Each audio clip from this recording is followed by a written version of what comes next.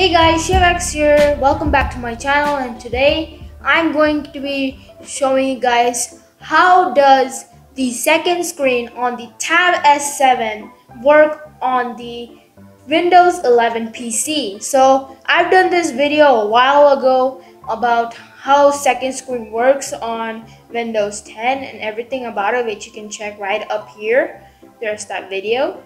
But in today's video, I'm going to be doing an experiment on how it works with Windows 11. Like, is it like some sort of delay? Does it work better than Windows 10? Does it not work better or whatsoever? So stay tuned till the end of the video and make sure to subscribe right down there and turn on those notifications.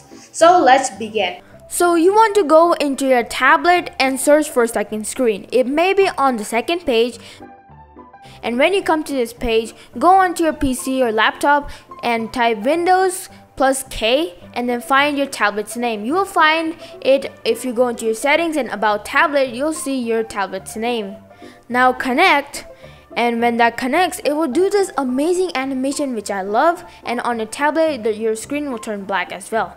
Now what this means is allow mouse, keyboard, touch, and pen input. So if I click this on, I can use my S Pen or my finger on my tablet to work on the PC. So I can control my PC from my tablet as well. So, I can like search up Google and everything, so this is kind of amazing.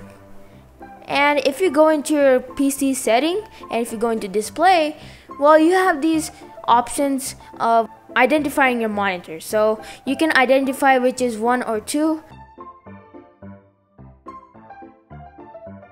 And you have the option to duplicate your screen or extend them.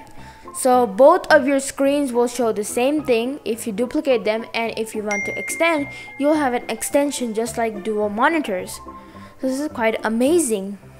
And this is a new one that I learned, so you can rearrange your monitor based on where your tablet is positioned. So if you have your tablet like on the bottom of your monitor, you can actually rearrange so that when you have your monitor position on the side or on the bottom, you can change it so that your mouse can run smoothly on extension mode. So I hope you enjoyed this video. Make sure to give it a like, subscribe to my channel, and go to my channel page and subscribe right there. There's the subscribe button. I have a goal of 1,000+ subscribers, so make sure to hit that like button and also subscribe to my channel.